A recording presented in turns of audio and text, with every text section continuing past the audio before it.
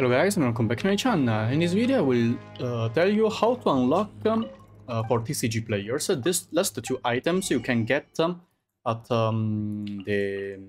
this shop of Fortress of Meropid.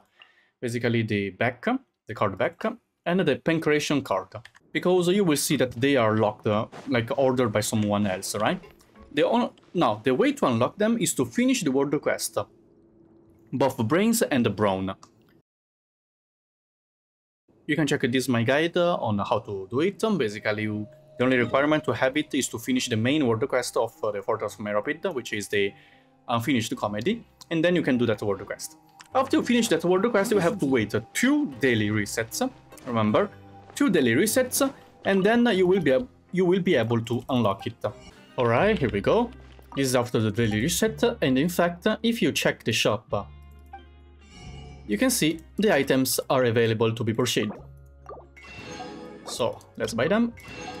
Nice, perfect. And you will get the achievement Consume Society if you buy all the items from Albert's shop. So that's it guys, hope this video helped you to get these 2 items, mainly for TCG players. Thanks for watching, and see you in the next video. Bye!